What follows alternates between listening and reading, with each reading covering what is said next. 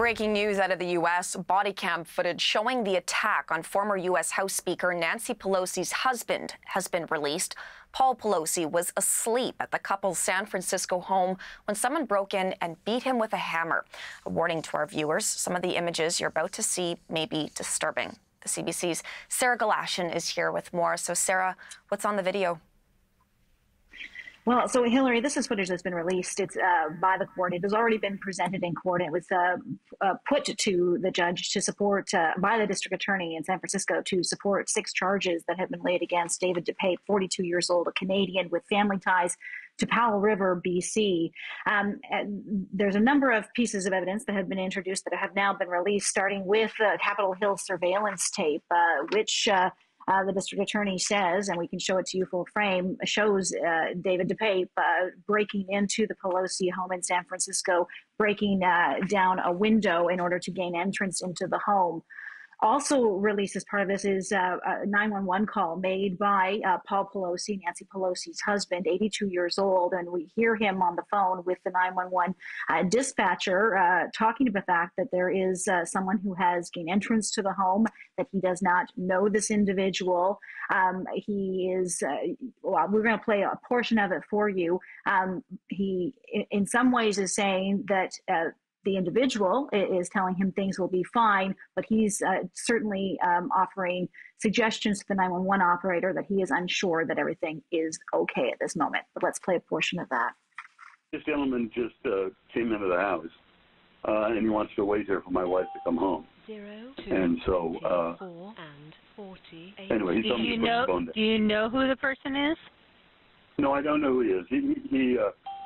He has this. He's telling me not to do anything.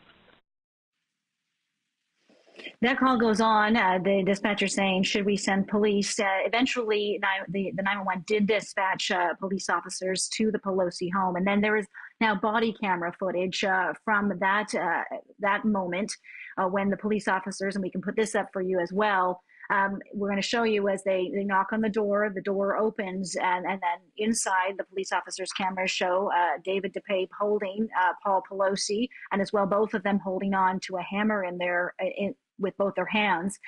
Police have an exchange with the two of them. They tell David DePape to put the hammer down. I'm going to play you a portion of that conversation between police, David DePape, and Paul Pelosi.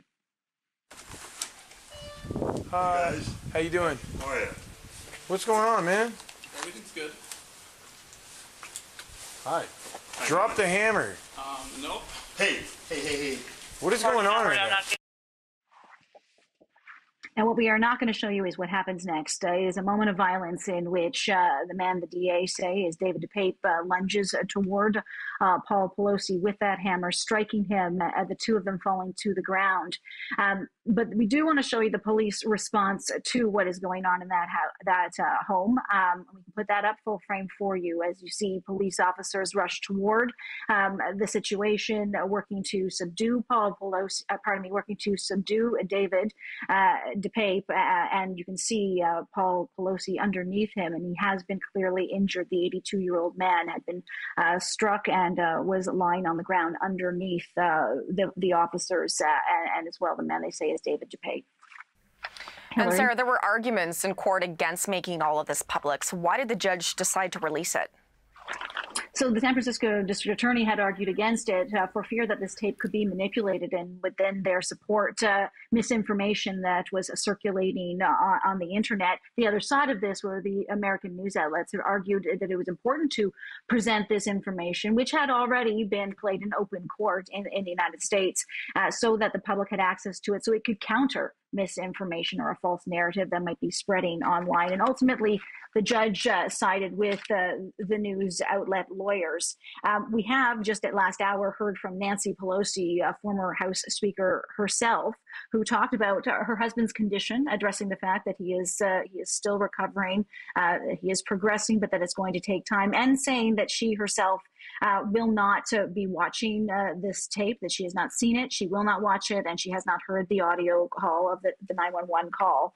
As for DePape himself, he has pleaded not guilty to the charges that he is facing. Police have said that DePape at the time told him that there was evil in Washington and that he had wanted to harm Nancy Pelosi, who, as I say, was at that point in time a House Speaker. Hillary? Okay. Sarah, thanks so much for the update. Sarah Galashan for us. You bet.